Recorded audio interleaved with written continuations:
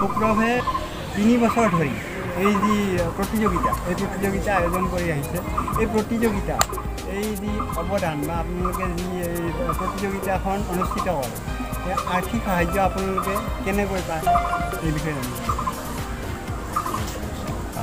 আৰ্থিক সাহায্য মানে আমি যিখিনি আমি আৰ্থিকভাৱে সহায় কৰোঁ সেই আৰ্থিক সাহায্য সেই অনুদানখিনি ক'ৰ পৰা আমাৰ আহে প্ৰথম কথাটো হ'ল কেঞ্চাৰ এটা এনেকুৱা দুৰাৰোগ্য ৰোগ যিটো ৰোগৰ কথা মানুহে চিন্তাও নকৰে আচলতে সাধাৰণ ঘৰত মানুহৰ চিন্তা নহয় আৰু বহুত এটা ভয়ংকৰ এটা ৰোগ এটা আচলতে আৰু সেইটো কাৰণে আমাক যিখিনি মানুহে 2016 বৰ্ষৰ পৰা আমি যেতিয়া আৰম্ভ কৰিছোঁ তেতিয়াৰ পৰা আমাৰ লগত যিখিনি মানুহ জড়িত হৈ আছে ব্যক্তিগতভাৱে তেওঁলোকে আমাক যথেষ্ট সহায় কৰিছে আৰু তাৰ লগতে আমি নিজাববীয়াকৈ আমি যিখিনি মানুহৰ ওচৰত ধৰক যাব পাৰোঁ যিখিনি মানুহৰ ওচৰত যিখিনি মানুহে সহায় কৰিব বিচাৰে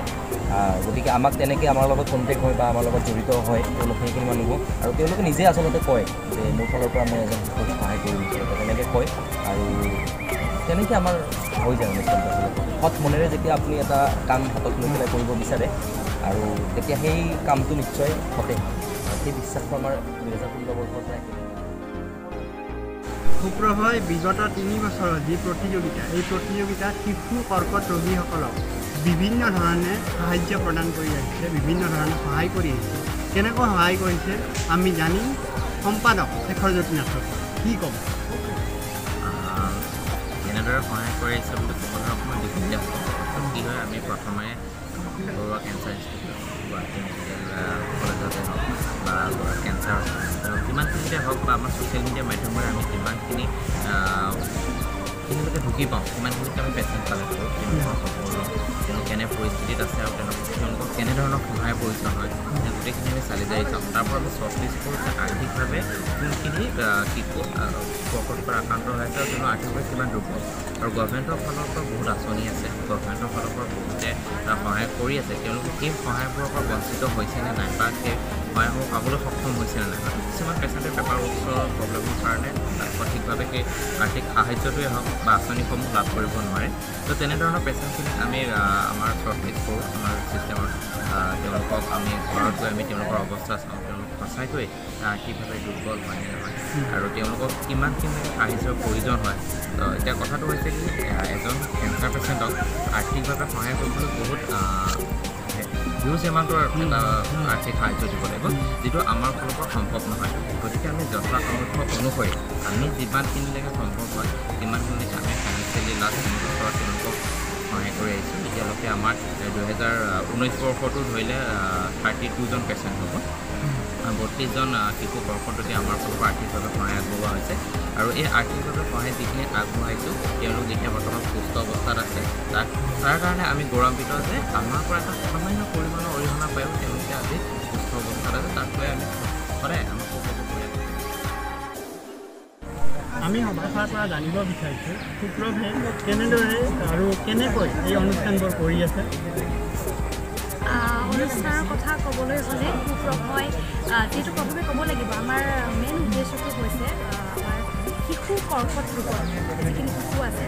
কৰ্কট ৰোগত আক্ৰান্ত তেওঁলোকক সহায় কৰাৰ উদ্দেশ্যে আমি কামবোৰ কৰি আছোঁ কিন্তু তাৰ লগতে আমি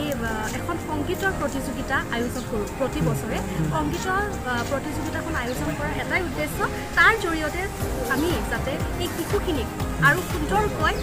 সহায় কৰিব পাৰোঁ আৰু এইবাৰ আমাৰ এটা নতুন অভিজ্ঞতা সুন্দৰ অভিজ্ঞতা আমি 4টাকৈ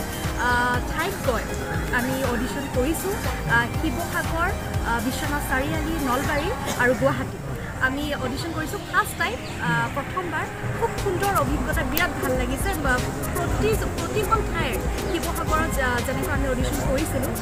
খুব মানুহখিনি খুব সুন্দৰকৈ আঁকোৱালি লৈছে আৰু আমি তাৰ লগতে এৱাৰনেছ কেম্পো ৰাখিছিলোঁ স্কুলে গৈ বা কলেজে গৈ এৱাৰনেছ কেম্প কৰিছিলোঁ নলবাৰী শিৱসাগৰ তাৰ লগতে বিশ্বনাথ চাৰিআলি তাৰে কলেজসমূহত স্কুলসমূহত গৈ এৱাৰনেছ কেম্প কৰিছিলোঁ যিহেতু স্কুলৰ ল'ৰা ছোৱালীখিনিক আৰু কলেজৰ ল'ৰা ছোৱালীখিনিক বিশেষকৈ দেখিবলৈ পোৱা যায় বিভিন্ন ধৰণৰ বস্তু খাই চুবাই থাকে চুফাৰী জাতীয় শিখৰ কিবা কিবি টাইপৰ বস্তুবোৰ আৰু লগতে আৰু স্কুলৰ সৰু সৰু শিশুখিনিক দেখিবলৈ পোৱা যায় বাহিৰলৈ গৈ এটা আইচক্ৰীম খাই দিয়ে ফুচকাই খায় যিহেতু সেইবোৰ শৰীৰৰ বাবে খুব বিষাক্ত বুলি ক'ব লাগিব বৰ্তমান সময়ত তেনেধৰণৰ খাদ্য আমি যেতিয়া আমাৰ শৰীৰত যায় সেইবোৰৰ পৰাই আমাৰ এইবোৰ হোৱাৰ খুব চান্স থাকে সেইবোৰ আমি এৱাৰনেছ কেম্প কৰিছিলোঁ ছাত্ৰ ছাত্ৰীসকলৰ পৰা লগতে শিক্ষয়িত্ৰী শিক্ষকসকলৰ পৰা যথেষ্ট সুন্দৰ আমি সঁহাৰি পাইছোঁ খুব ভাল লাগিছে এই প্ৰথম অভিজ্ঞতা আমাৰ 4টা ঠাইত গৈ আমি অডিশ্যন কৰিছোঁ আৰু এৱাৰনেছ কেম্প সুপ্ৰভাৰ বিষয়ে বিভিন্ন কথা জানিলোঁ তেওঁলোকৰ যি কাৰ্যসূচীৰ বিষয়ে বিভিন্ন কথা জানিলোঁ আৰু নৱপ্ৰজন্মৰ প্ৰতিনিধি আমাৰ মাজত উপস্থিত থকাৰ বাবে আমি বৰ্তমান ৰেপিড ফায়াৰ যি ৰেপিড ফায়াৰ ৰাউণ্ড খেলিব ৰেপিড ফায়াৰৰ প্ৰথম কুৱেশ্যন নিলোফা ৰমায়ণলৈ আপোনাৰ ক্লাছ আপোনাৰ কলেজৰ মেম আছিলে 12ত আপোনাৰ ক্লাছ বুলি ক'লে নাই ভাল লাগে আৰু চবতে কোনো ক্লাছ নহয় ক্লাছ নাই এক্টৰ বলিউড এক্টৰ আপোনাৰ প্ৰিয় ঠাই শ্বিলং আপোনাৰ নিজৰ পৰা আপোনাৰ প্ৰিয় ঠাই নিজৰ গাঁওখন আৰু লগতে মানালী যোৱা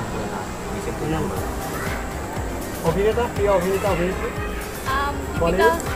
দীপিকা পাডুকন একেবাৰে পুৰণা কথা হ'লে ৰেখা আৰু অভিনেতা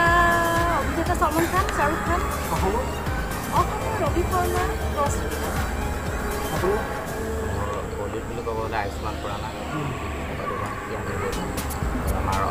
অসমীয়াৰ হ'লে ৰবিদা আছে প্ৰস্তুতিকা বৰষা মৰা গুঞ্জন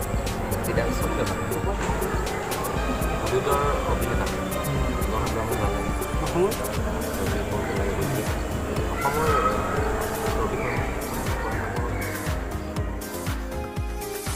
Mangas Creation and Printing Works নামনি অসমৰ এক উল্লেখযোগ্য মেনুফেকচাৰ্ড হ'লচেলাৰ প্ৰিণ্টিং প্ৰতিষ্ঠান য'ত আপোনালোকে পাব all type of school bag school Tai school bag আদি চলচনৰ লগতে বিভিন্ন ধৰণৰ টি চাৰ্টছ চক্স চুৱেটাৰ ব্লেজাৰ আদিৰ ওপৰত আপোনাৰ মন পচন্দৰ প্ৰিণ্টিঙৰ সুবিধা অতি ৰেহাই মূল্যত গতিকে পলম কিহত আহক Mangas Creation and Printing Works লৈ for more details Mangas Creation and Printing Works Kokrasar WhatsApp or call 99544526165 or 863802261. Email bangascreation65@gmail.com.